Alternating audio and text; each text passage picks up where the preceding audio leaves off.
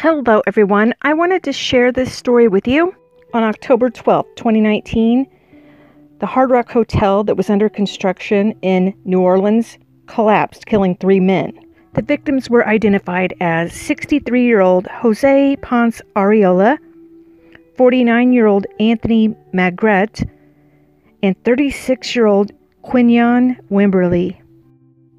The body of Magrette was removed from the building shortly after the collapse, but unbelievably, the bodies of the other 2 men still remain in the building. And here we are, a little over 5 months since the collapse in March of 2020. I was actually really shocked when I saw the story on the news back in January that the bodies of these 2 men were still trapped within this collapsed building, as if it had become their tomb. But the reason it was in the news is that the partial remains of one of the men was covered with a red tarp by the city of New Orleans because they have not been able to retrieve these 2 men's bodies. And apparently, high winds had blown down the red tarp, and the dangling legs of one of the men could be seen by passers-by. And people were just stopping to take photographs, and it ended up getting all over social media. These horrific photographs, and I'm not going to show them here. People just stopping to take photos of these legs dangling off the building. So apparently a couple of days later, they were able to put up a new tarp, and the men still remained trapped. Now, back then in January, the city officials had indicated that they would be doing a demolition of the building in mid-March. Well, that has later changed to sometime in April. Well, with what's going on now in the world, who knows when this thing might get demolished. They had planned on doing a controlled demolition and then sending in a search and rescue team to retrieve the remains. I mean, people were really outraged because at the time the man's remains became visible with the tarp blowing off. The city was preparing for Mardi Gras celebrations, and this is right on the edge of the French Quarter, and apparently the parade was right on the route of this building. It's like, okay, Mardi Gras goers, never mind the corpse behind the curtain there. Here you're planning this huge celebration where, approximately 1 million people come every year and celebrate, while you have 2 men trapped in a building. I mean, of course their families are outraged, and other citizens were outraged as well. There's been a couple of demonstrations at the steps of the city hall, to get answers. The families want answers, like, when is this going to be taken care of? And there's been a lot of other goings on, like corruption and all kinds of things. I found an article, and this article is from Fox News 8. They indicate that a worker describes warning signs ahead of the collapse and called the job rushed. He said that they were rushing to get the hotel open in time for Mardi Gras 2020, which would have been in February. Now, Fox News 8 says they were there 2 days before the collapse.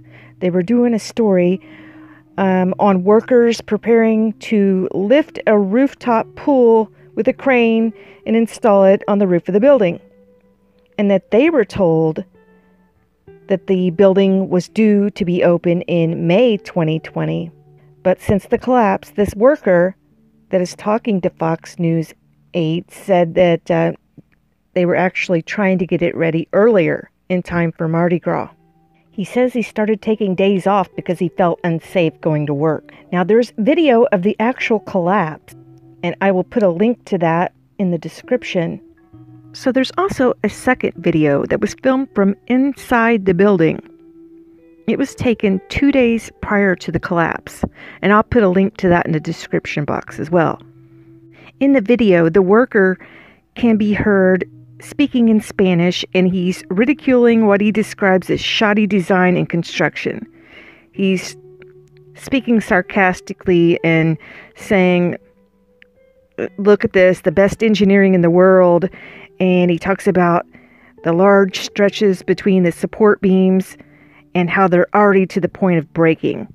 He points to a jack on the 16th floor and said they couldn't take the jack out because the concrete above it was sagging. And he says, look how it's bent already. He says they couldn't remove it because it was too bent and had too much pressure on it. He says there's large spaces without beams. And then he says, this is seriously bad, Papa. The builders of the Hard Rock Hotel removed temporary support posts just 3 days after pouring heavy concrete in the building's top floors. Now, this was according to an interview with one of the steel workers. The top floors of the building collapsed the morning of October the 12th, just 8 days after that concrete was poured. The latest information I could find was an article from March 17th, 2020 that says, Inspector accused of false report on collapsed Hard Rock Hotel resigns. The inspector had been suspended for allegedly falsifying inspection reports before the collapse in October. He is one of 2 inspectors accused of signing off on the 14th floor concrete section, but his GPS in his vehicle shows that he was nowhere near the site at the time. A second inspector faces disciplinary charges, and another pleaded guilty in the fall of 2019 for accepting $65,000 in bribes in exchange for not reporting building violations and signing false inspection reports. So it seems like there's a big problem going on in New Orleans with the building inspectors. So who knows what's going to happen with that. So hopefully these men are removed from this building sometime soon. I can't imagine what their families are going through. If you made it here to the end, thanks so much for watching.